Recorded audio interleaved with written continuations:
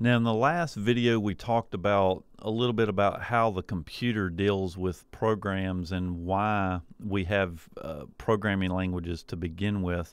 And in this video, I wanted to kind of talk a little bit about, what languages are best to learn to begin with, and, why are there so many different programming languages that are out there. The simple answer is that just like in life, there's no perfect anything. One person's dream of a programming language is another person's nightmare, and so what you get are a lot of different people writing a lot of different languages for a lot of different things. Just as an example, we have the C programming language, and C is actually what would be in my opinion, a mid-level or a low-level programming language.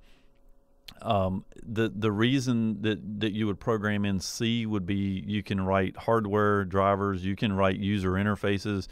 This application that I'm actually doing the drawing in is written mostly in C. So there's a lot of things that you can do in C.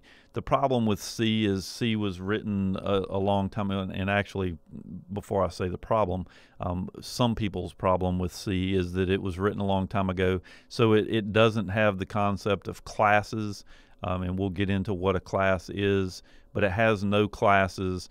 It uses a lot of structures. It has a very heavy use of pointers and those types of things. And again, we're going to get into some of this stuff in other videos. But along the line of this, the next thing you get is C++. And C++ is based on the C language, but it adds in the ability to do classes and a lot of other things in addition to C. Now, just between these two programming languages themselves, there's a huge debate as to which one is actually better. C plus the C language is faster. It doesn't have as much overhead. You physically can do everything that you can do in C, or in C++ you can do in C. You just do it differently.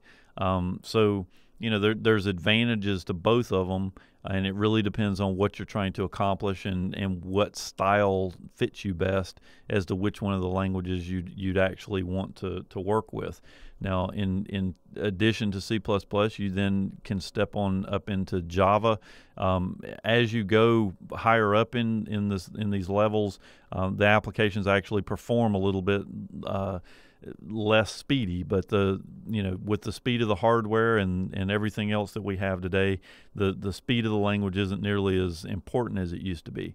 Now, if you're writing scientific applications or things that need to crunch numbers and move really quickly, like game programming and some of that stuff, then you may want to choose a lower level language because it will perform a lot better. The downside to the lower level languages are that you're generally going to have to write more code because you're doing a lot on your own. So and then we can go into other languages like Pascal and C#, which is a Microsoft language, ASP, PHP, and then you've also got Perl, and I mean there's tons of them. So and Python is another good one. These languages here are what's referred to as scripting languages.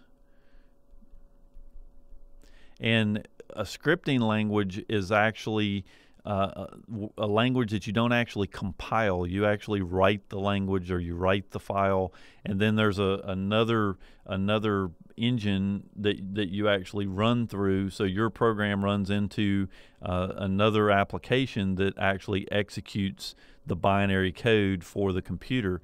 Now, typically, this module here is actually written in C. Typically, it can be written in any language, but typically the thing that's actually interfacing with the computer is written in a language that runs as quickly as possible. Now, Java works like this, similar. It runs through a JVM, and this is basically us writing the code, our code. It's then compiled into a language that the JVM can understand, and then the JVM turns around and puts it into its binary form to execute on the CPU. Now, you can kind of think about the JVM as the compiler that we were talking about earlier. Now, there actually is a compiler here. It sits inside of here, but you know, in the Java world, these two things can kind of be thought about in the same way. Once you've written your code and you compile it, it puts it into a binary form that the JVM can understand, and then it executes that to run it on the computer. The nice thing about Java is we can run it on any computer, literally, or any operating system. It runs in Linux or Windows or Mac, you know, the same. So writing things in Java, if you have a need to go across multiple platforms, Java might be the language. Now, the point in this video and the thing that I'm trying to get across here is that the language really isn't important. The more important thing, and the thing that I'm going to be trying to emphasize throughout these videos, is that thinking logically is the most important thing that you can possibly learn.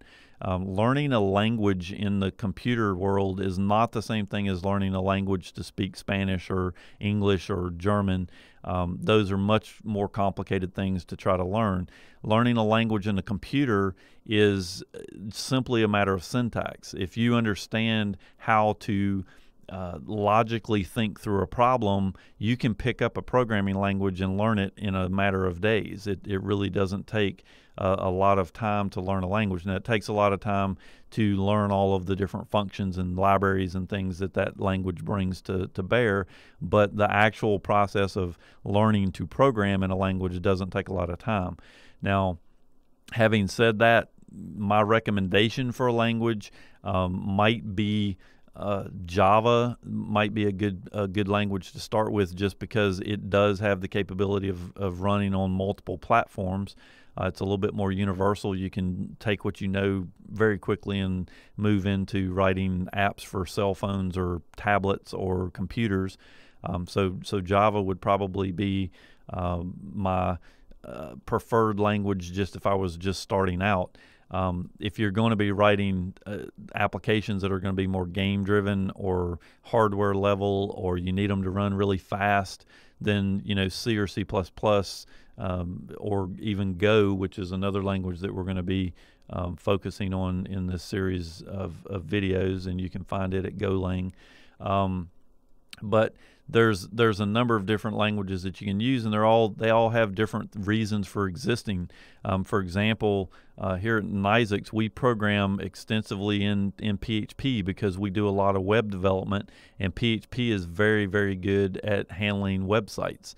I would never want to write a website in C. It would take way too long and have too many possibilities for having errors and problems.